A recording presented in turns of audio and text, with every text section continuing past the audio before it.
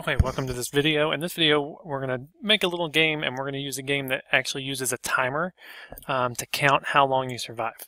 So when you're going to watch this video, in this video, basically, you're going to use a repeat until loop, which is a new thing. We've done a forever loop before, and this time we're going to do this new thing called a repeat until.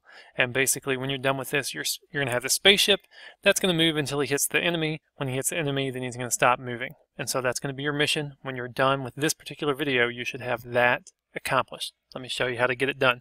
What you have when you come here, make sure you hit the remix button so that you're saving your work. But when you come in here, you're going to hit your remix, and you have something to start with. Basically, you only have to worry about the spaceship's brain. The octopus is fine. He already has all of his brain completely programmed. But if you'll notice, the spaceship says when you click the green flag, he goes to the middle, faces to the right, and then does this forever, where he'll look at the mouse pointer and move 7 steps. And so here we go. All day long, he's just going to keep walking to that mouse pointer. Anytime I move the mouse pointer, he's going to turn to face it. Now, if you want to get crazy, you can change how many steps he's taking each time, which will make him slower or faster. But that's what we have. Now, at this moment, nothing happens when he touches this octopus, because he just says he's going to keep doing this forever and ever and ever. So here's what I want you to do. We're going to try out a new block that we've never used before. It's also a control block, so if you'll click this orange tab here, and you see the loops here, all these things with the little arrows pointing back up are loops, right? As opposed to an if statement or an if else, because they don't loop. They only happen one time. These loops repeat things over and over again. We're using the forever loop, which means he just keeps moving forever. What I want you to do, though, is grab this repeat until loop.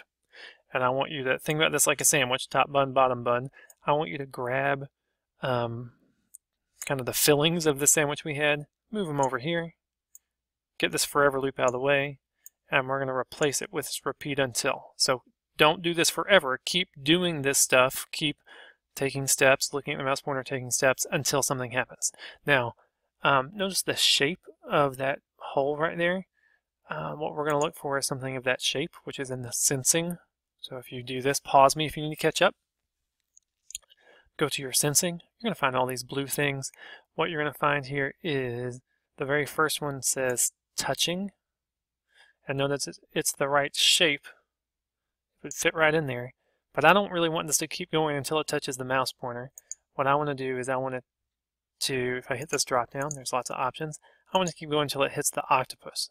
So it's only going to move. It's going to keep taking some steps, until it touches the octopus, and then it stops. So if you'll notice, I'm driving around. When I hit that octopus, now your ship stopped repeating the steps. So he's not pointing towards the mouse pointer anymore, and he's not taking steps towards the mouse pointer anymore. The octopus is kind of losing his mind, but that's all right. So if you'll notice, now with that repeat until, the movement doesn't happen forever. It just happens until something triggers it to stop. Now, something interesting, just so you can see what's going on. If I grab this say block, now notice, if you notice, you may not have noticed this, but a forever block doesn't have a little like Lego attachment down here, because you can't put anything after it because it's going on forever, and there's not, like, if you're looping forever, nothing can ever come after forever. So here I can actually attach this and say keep doing these things. When you touch the octopus, you'll quit and break out of this loop and come down here and say ouch. So you can actually put something after it's done. That ouch only happened one time. These two things inside the sandwich get repeated, and that is how you could use repeat until block. You can do it for all sorts of things, but that's a way to have something keep going but not going indefinitely. There's your repeat until block. In the next video, we're going to make this more of a game and use a timer.